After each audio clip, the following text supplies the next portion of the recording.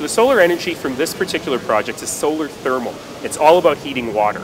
So it will be used to heat the water in the swimming pool, the giant swimming pool here at Southland, as well as the water for use in the locker rooms and throughout the facilities. So it replaces natural gas for hot water heating in this particular facility.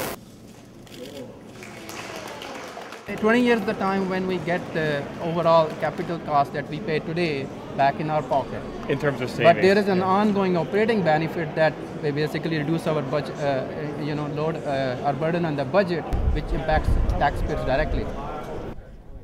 Portion of the water heated by the solar panel will amount to about 15 to 20% at the max. It could be less. 15 to 20% because we use a lot of water. You can't imagine how much water we use in this facility. This is a great experiment for us to reduce ongoing operating costs for the city as well as reduce our environmental impact.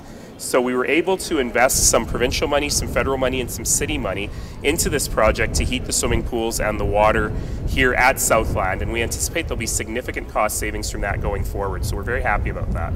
Solar panels don't heat the water 100%.